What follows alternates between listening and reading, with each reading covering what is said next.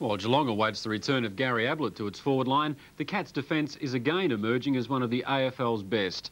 Leading the backman, Ken Hinkley, last year's best and fairest at Cardinia Park, who's carrying that form into 93. More from Lou.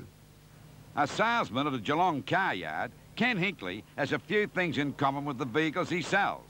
He's clocked up a few Ks, can produce a fair amount of speed when required, but above all, Ken Hinkley is reliable. You'll have to move the seat up quite a bit, I'd say. Just move down there and slip him up a bit. Oh, that's better. This weekend, Hinkley and his teammates face Collingwood at Victoria Park.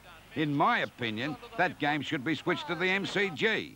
Well, I suppose, Lou, playing Collingwood at Victoria Park, it only has 28,000 people screaming as instead of 98,000 they might get at the MCG. Hinkley had a shaky start to his league career. After a handful of games with Fitzroy, he turned his back on city life and headed back home to Camperdown.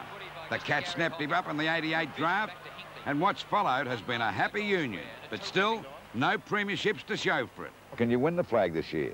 I suppose that's what we're trying to do. I mean, it's a disappointment for 92, obviously acts as a motivation for 93, so we're hoping to win the flag for sure. Well, the Cats may not have been all that impressive last Saturday. It was merely a warming-up process. That's why their trip to the Big Smoke this weekend will result in a crackerjack battle with the Magpies. Lou Richards, National 9 News.